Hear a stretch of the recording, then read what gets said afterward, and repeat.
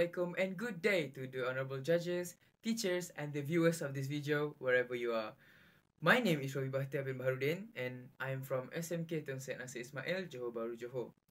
I am the class monitor of 4UM and an active member of Persatuan Seni Silat Pahlawan. I'm lucky enough to have my classmates' trust and become the class monitor for 4 consecutive years. In addition, I have joined and won multiple silat competitions over the past few years.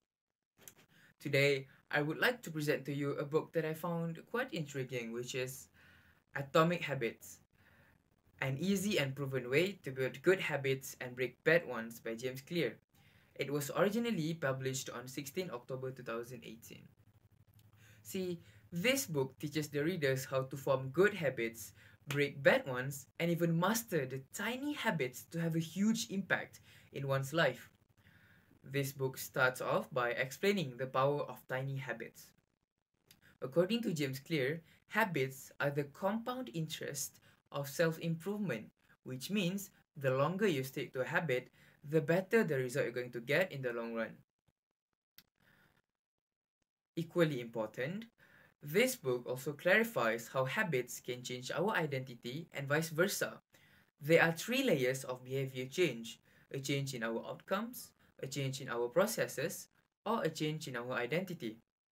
It further describes that the outcomes are about what we get, processes are about what we do, and identity is about what we believe. Next, this book explains that any habit can be broken down to 4-step feedback loop, which are cue, craving, response, and reward.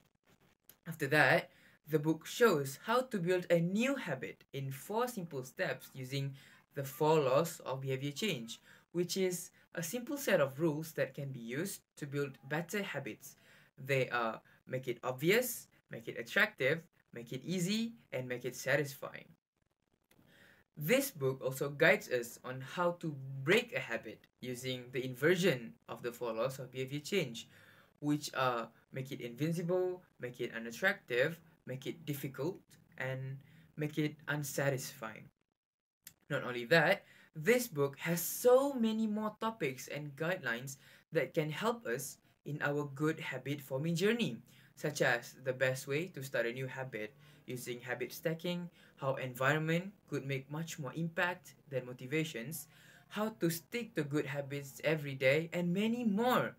Honestly, this book is phenomenal. It has helped me so much during the pandemic, where I, myself as a student, struggle to balance between my personal life and my study.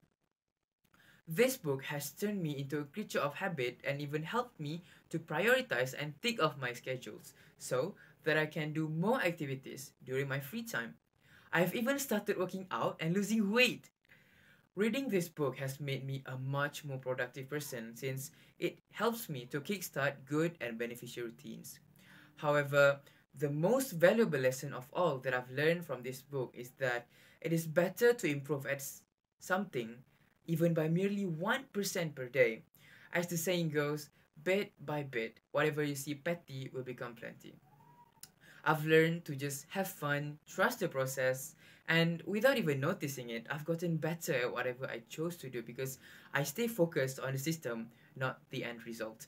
That's all from me. Thank you very much for lending me your ears and have a wonderful day. Yeah.